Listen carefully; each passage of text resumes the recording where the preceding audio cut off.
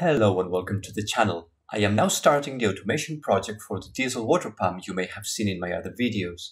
I'm going to be using radio wave and the LoRa protocol, which stands for long range, to control the engine remotely from the house.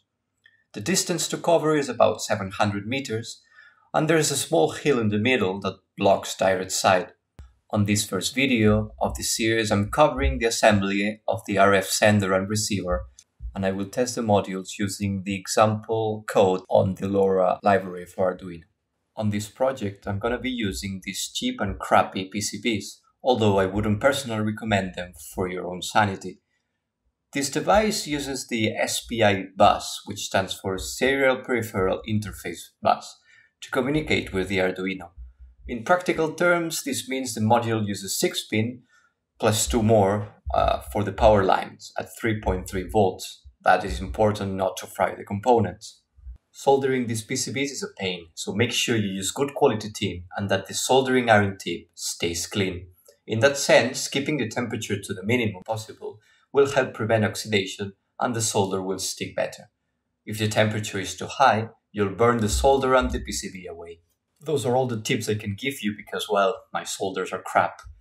What you need to double check is that there are no pins short-circuited. Try to use the least amount of tin possible.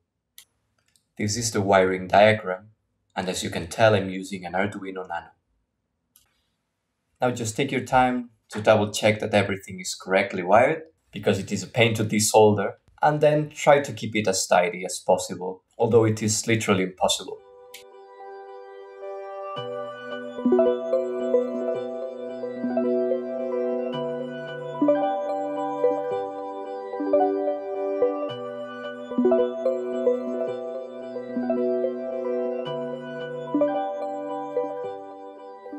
It looks horrible, but the important thing here is that it's not shorted.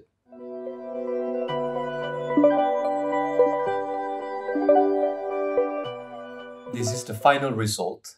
It is important to connect the antenna before testing the modules, as transmitting without it can damage the components. I have now connected the two Arduinos to my PC and uploaded the receiver and sender code to each port from the LoRa library example. The serial monitor shows good communication has been achieved and the signal intensity is strong at -30 decibels.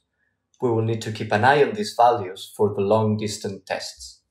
So next to come is some range tests to see the capabilities of these 100 mV modules, and secondly, remotely controlling this 25 kg servo that will be used for the throttle.